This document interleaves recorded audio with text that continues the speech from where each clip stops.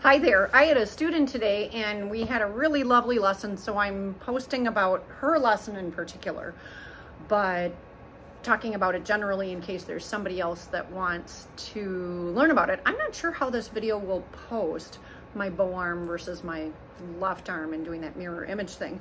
So this is like this Dr. Scholl's chair thing. She liked that one better, and this is this Plixio one, which I really enjoyed for driving, because sometimes if I'm driving for a long time, I had a fall forward down a flight of stairs a number of years ago. I highly recommend not doing that.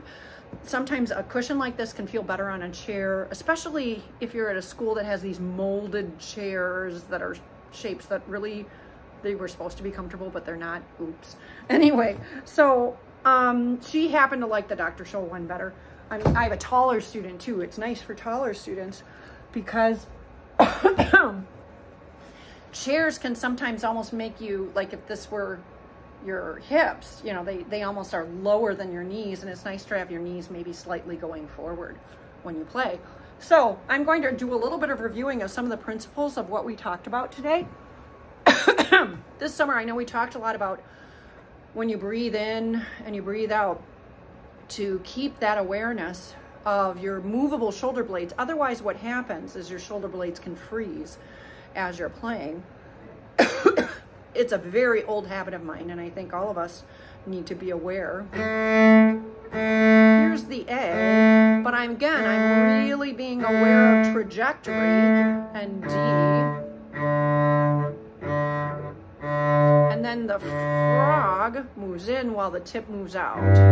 So unfortunately, with the angle of this, maybe I can lower it slightly. And then again, it's a great way to warm up in single motions. And then, I'm back to my William Harris Lee cello. I got it a long time ago in the 80s. Maybe if I lower it, I'm not sure if the stand will lower well. Oh, maybe it will. Ooh, that'd be nice. Okay, so we did Tzena. Oh, you still can't see the bow. Bummer. Oh, maybe it's also angle of the stand. Oh, silly me. It's a round. Oh, good, you can see the bow now. And there was a spot that was a little in. She opted, instead of just normal first position, we decided it would be kind of fun to use it as an opportunity to learn a D major triad. You do a 1-1 shift from the 3 spot, 1's on it, D, F sharp, and then 1 on F sharp, E, or you can shift on the little step to 3. But it was just a little out of tune, and the challenge is, when we play with a rounded hand, do you see how the fingers point in toward each other? She helped me so much this summer in explaining that better. So instead, if I have my hand more like, it's got a little natural arch because of the way the palm has an arch, but it doesn't mean I have to round my hand for my intonation. So watch. I'm not sure you can really see it, but what we did. This is a great way to practice double stops. Do it separately and then together. We didn't do that at the lesson. That would have been smarter. But I'll send this to her and then she can practice at home. And I'm glad. I think I have it memorized. If I don't, such is life.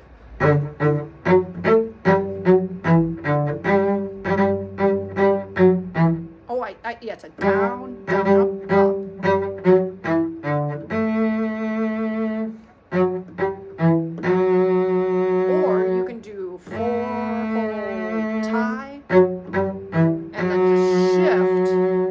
Tie. So let me see if I can play that first section. First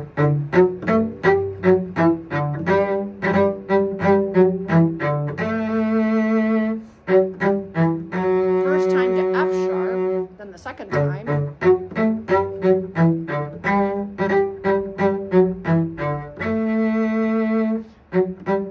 To a D. First time F sharp, and then 1 and 2 and 3 and 4.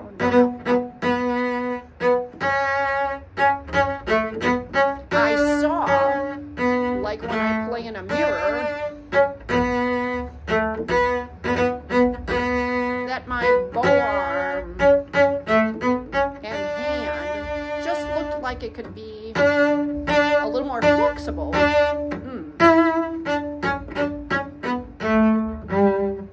So with the repeated Ds,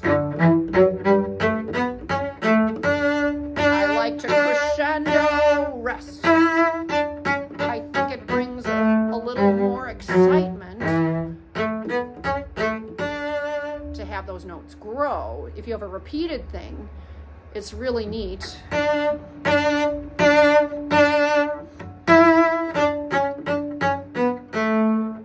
Or a falling scale that we use different dynamics so that we're always getting a sense of how could I naturally shape this? And you could experiment.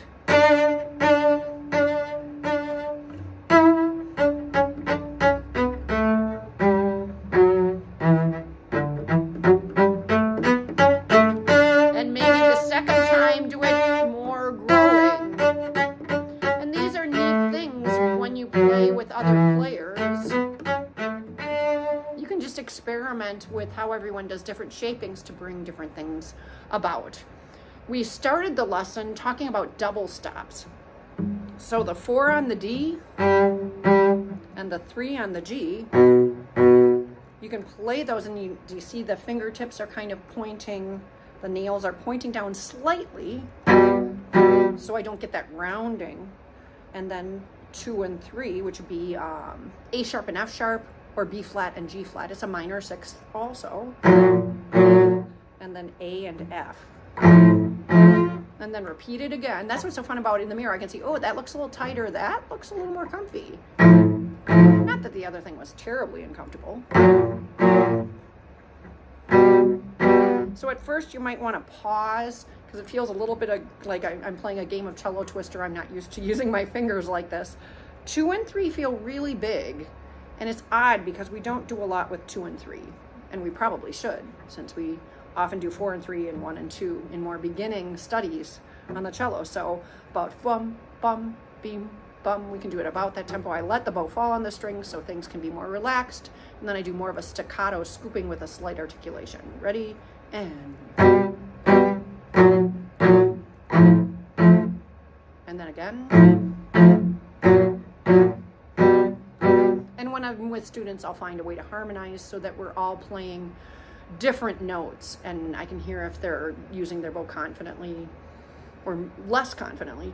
And now the other thing you can do is also work on 6ths, major 6th. That was minor 6th because it's a 5th plus a minor 2nd, or a 5th plus a major 2nd would be a major 6th. Major 6th. Whew, that's fun to say. G to B flat. And then F sharp to A.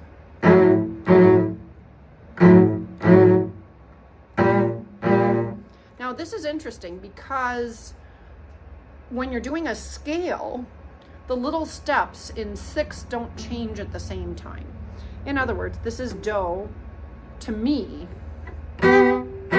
Do changes to T, but Mi goes to Re, so now it's a major 6th. And you have a choice here. You can go to E on La and 2 on G on Sol, or so Do, Ti, La, La, Sol, and this is Mi, Re, Do, Ti. So we'll do that double notes I like to do because it gives you 2 shots at the note, and you just go down, up, and nice and relaxed. And you can kind of practice it where you sort of mirror it with the other hand, because scooping motions help you sink and release, and there's sink and release happening, sinking in and releasing happening in both hands. Whew. So here we go. You don't have to just keep it locked down in either hand. Do, La, Ti, Sol. And then La, Fa, Sol, Fa, Ti, La. That's one where the 6ths stay the same from minor 6, minor 6. But then here's Sol, Mi. And then Fa, Re, Si, A. And then Mi, Do. Now this one did involve open strings, but after a while you can learn 6ths in a different key and it might not involve an open string, and then you just have to finger everything more. So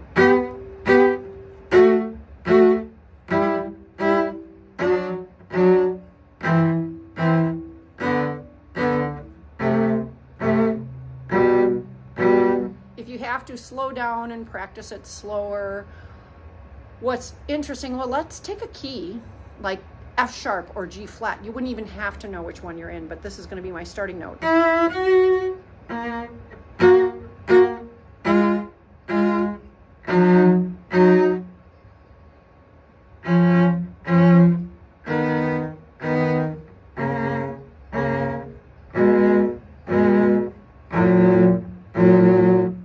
See, I didn't use any open strings, so I didn't want to have to talk about whether it's F sharp or G flat and all that, but it's really good. That proves that I need to practice F sharp and G flat more because it's not as fluid for me as thinking in G major and C major. Not that I don't do pretty well in F flat and G flat and F sharp. I'm a lot better than I used to be, which would be F sharp, E sharp, D sharp, C sharp, B, A sharp, G sharp, F sharp, but thinking in six, that's a whole other matter. F major, 1 flat. F sharp major has 1 natural, B. On fa, mi, re, do. A lot of times scales are hard for people because they haven't gotten used to playing scales that don't involve an open string. It's better to get really well in tune, I think, on scales that involve an open string. So even if I'm doing G major, I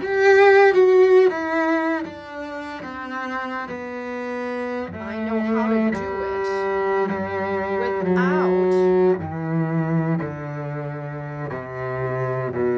using an open string. But if I played it enough times,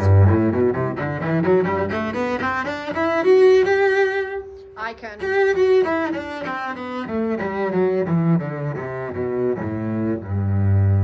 hopefully play it well enough without open strings. That way I can do vibrato. The other thing that we really enjoyed this summer, this might be a good place, so we were talking about using your hand more flat and opening the fingers. It's more like Mr. Spock, you know, this is do, ti, this is mi, fa, but sometimes we do have to have those 2-3 moments. But you let your thumb rest and relax inside. You let your 4 rest here and maybe your thumb kind of on top like thumb position. And that's a great way to practice the vibrato motion. Just don't even worry about 1 and 2 at all. And the thumb is just resting and relaxing. So when I go and learn vibrato here, I don't worry about 1 and 2. And that way, oh, my cello coughed, sorry.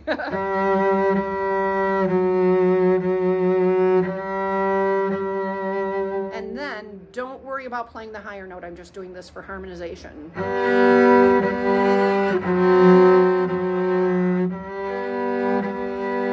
This cello doesn't get played as often and the bridge is a little higher, so maybe that's the coughing. Sorry.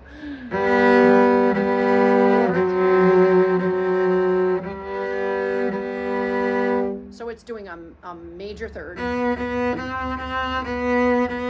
can practice those separately. And then also, we did this at her lesson. 4, G, F, E, F. Just to give each finger a chance for vibrato. So what could we do?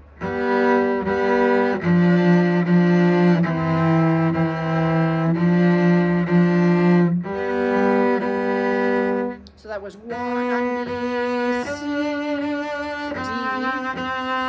C. I mean D, 1, D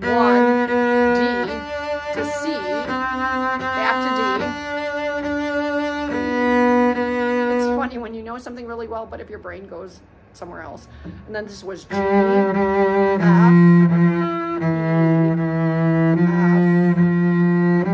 When I haven't played my cello lately, or if the strings are getting old, it's almost like, hey, what are you doing to me? It's the cello. Cellos like to be played, so play your cello every day. Feed it well.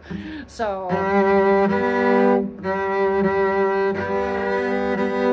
this would, yeah, it helps. Looking in a mirror, is it balancing well in both the bow and the left hand?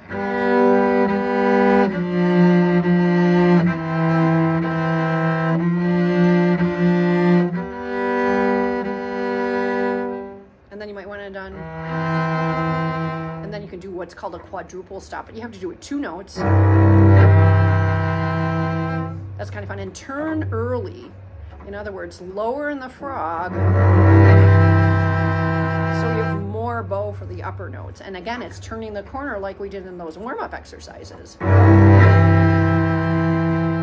So we did the neat little Tzena thing. And we did this.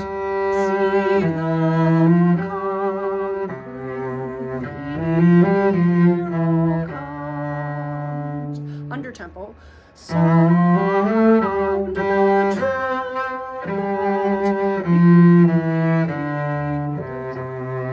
And then it's sports declare the laurel bring. Seriously, those are the words.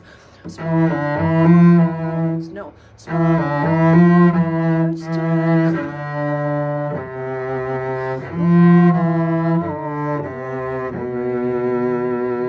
Songs of triumph to him sing. Some people do it there because then you're using vibrato and no open strings. Another thing you can do is use the open string to shift. That's how I taught the student. So you see that I was using the open string to shift.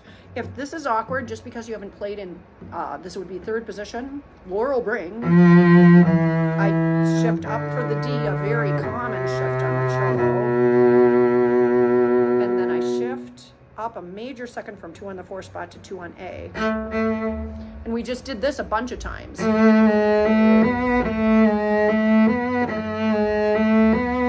To get comfortable with it, and then do the...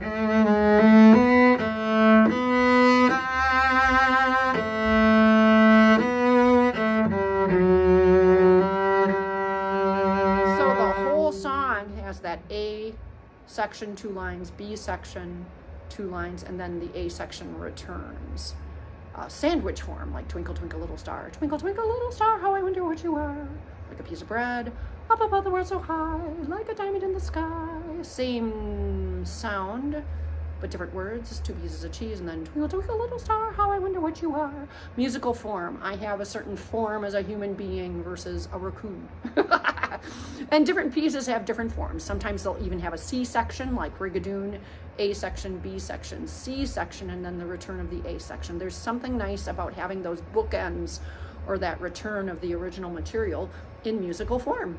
And then you can start doing improvisation. Like, let's say you're over there, hi there, and I'm watching Nancy on Videoland, and you're playing like an open C. And I decide I'm gonna do an improvisation over an open C. You can do this with yourself at home. It's really kind of cool. And then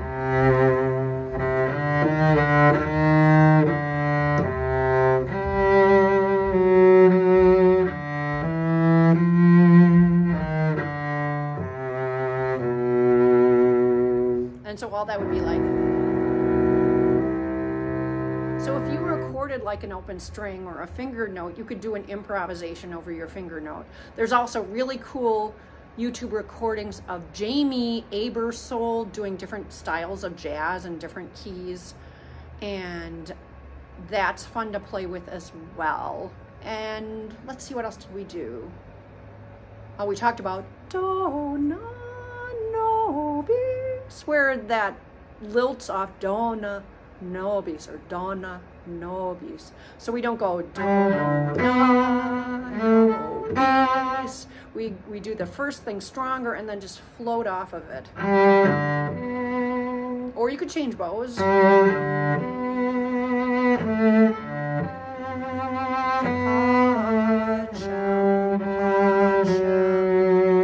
That's another beautiful round. Oh, and we played the